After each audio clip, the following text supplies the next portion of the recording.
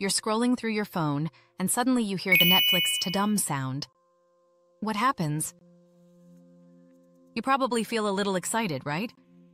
Congratulations!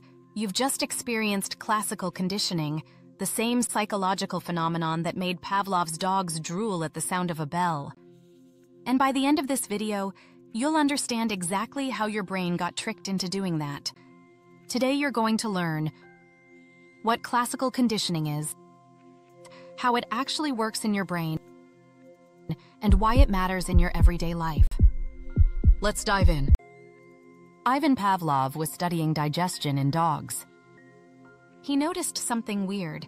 His dogs started drooling before they got food. Just seeing the lab assistant who usually fed them was enough. Pavlov got curious. Here's what he did. He started ringing a bell right before feeding the dogs. At first, the dogs only drooled when they saw the food. But after a while, the bell alone made them drool. Pavlov had discovered that you could create a learned response to something that originally meant nothing. The bell didn't naturally make dogs drool, but the brain made a connection. This is classical conditioning, learning through association. But here's what makes this so powerful. This happens to you all the time and you don't even realize it.